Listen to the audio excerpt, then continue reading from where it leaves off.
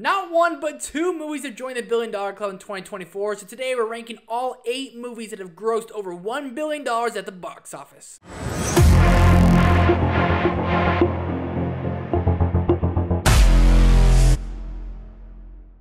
What's going on, guys? My name is Trevor. Welcome back to the channel. What is your ranking of the 8 movies that have grossed over $1 billion at the box office from 2020 till 2024? 8 movies. We're going to rank them from my least favorite to my favorite. Hit the like button, subscribe button, notification bell. Let's hop into this. In last place is Jurassic World Dominion. This movie solely grossed $1 billion just because of the name and the trailers for this movie.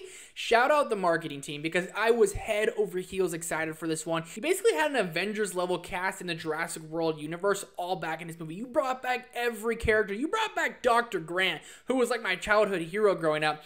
Then you turn it to this movie about Lotus, which is basically giant grasshoppers, and there was like a spy espionage. Dr. Grant's like going undercover now. It just basically was a huge mess, incredibly boring, but it still made $1 billion, and I'm really worried about the upcoming Jurassic World movie. At number 7 is Barbie. There is an enormous leap in quality from Barbie to Jurassic World Dominion. Dominion is one of my least favorite movies of the decade. Barbie, I had a ton of fun with this one. Now, I am definitely not the target audience for this one, but I saw this one with my wife and one of my wife's best friends, and they absolutely loved it. From start to finish, I thought it was hilarious.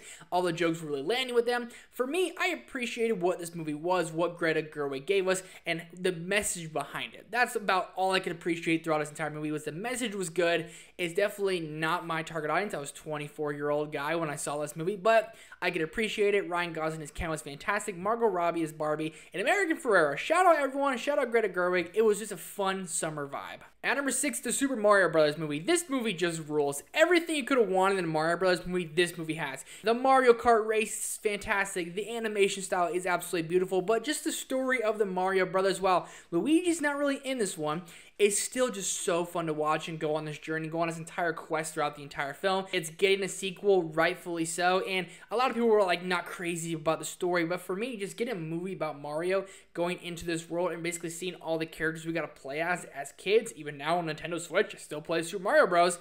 It was just so much fun. So the Super Mario Bros. Movie was hilarious. I love the way they built it up with the brothers starting a business and then they go into the world and it's perfect. It really just nailed it on the head. At number 5 is Deadpool and Wolverine. This is the most recent movie to join the $1 billion club, and on first watch, I loved it, didn't have many problems with it. On second watch, I had a lot more problems with it. It is extremely slow in the beginning. The opening number is fantastic, and then it goes into just this whole TVA explanation that kind of loses me just a little bit.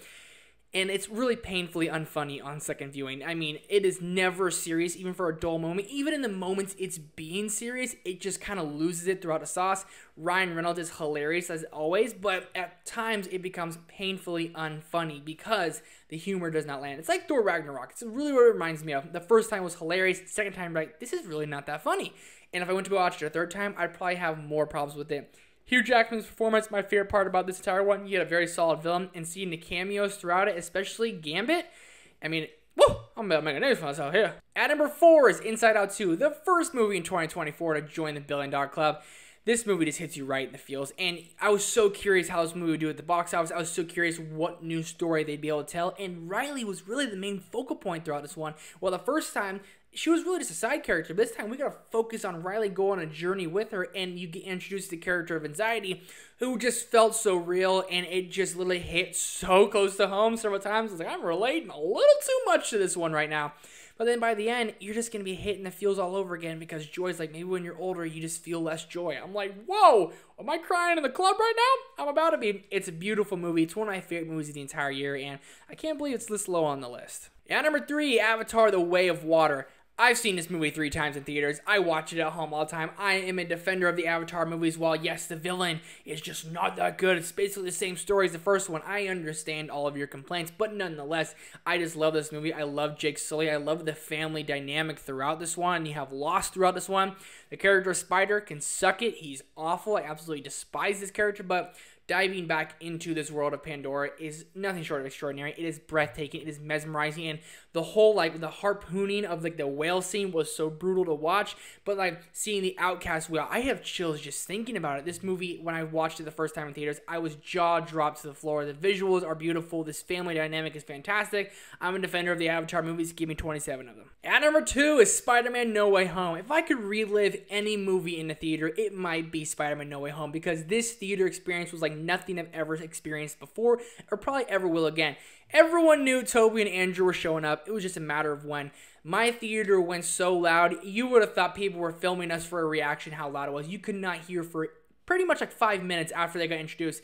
It was so epic. It was so awesome.